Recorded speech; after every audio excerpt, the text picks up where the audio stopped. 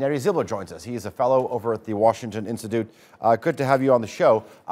So we know that this is all about the coalition failing to pass a budget, but take us behind the scenes. What's really at play here? Well, the budget was just an excuse.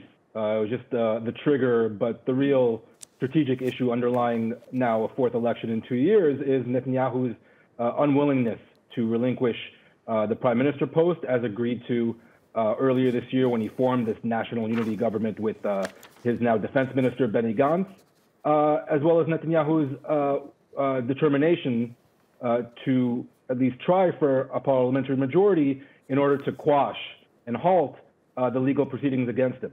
So Netanyahu had no intention earlier this year of upholding the agreements he signed, and the budget was really the only out he had to topple his own government.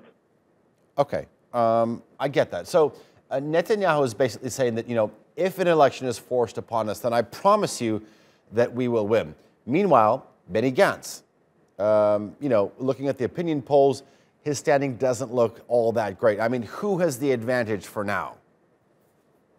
Well, Benny Gantz is more than likely on his way out of political life. His voter base, his center-left voter base, will likely not forgive him for going back on his core election promise, which was to not sit in government with Netanyahu. So Gantz and blue and white are likely done.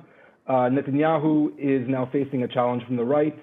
He has defections from within his own Likud party, and that will, or at least has the potential of sniping votes away from Likud. But again, the center and center-left opposition is, as you mentioned, in disarray. So we don't quite know what will happen, but really Netanyahu, the main question for Netanyahu is whether he can reach a parliamentary majority with his, right-wing allies. That's the real question heading into the March election. Okay, so Neri, you talked about defections from his own Likud party. I mean, come March, the fact of the matter is that Donald Trump, who he shares a very close relationship, will no longer be in office. How does this play into things? It'll have a major impact, I believe.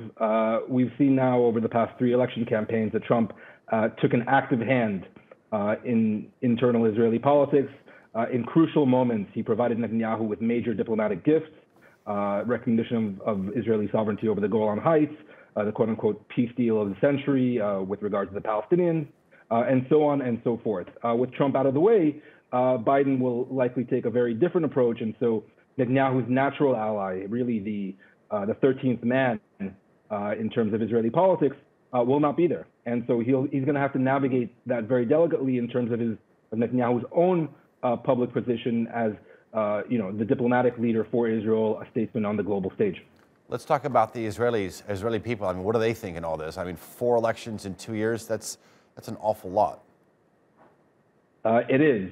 Israel holds the dubious mark now of being the country that goes to elections the most, on average every just over 2 years. That's first place in the world, a very dubious honor. Israelis are quite angry and fed up with this political class, but we haven't seen that necessarily translate to plummeting support for Netanyahu. As we know, he has a very loyal and very cohesive base of support amongst the Israeli right.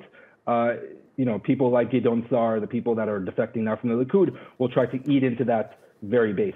And that's going to be a key question in the election campaign. All right. Neri Zilber, always a pleasure talking to you. Thank you very much for joining us.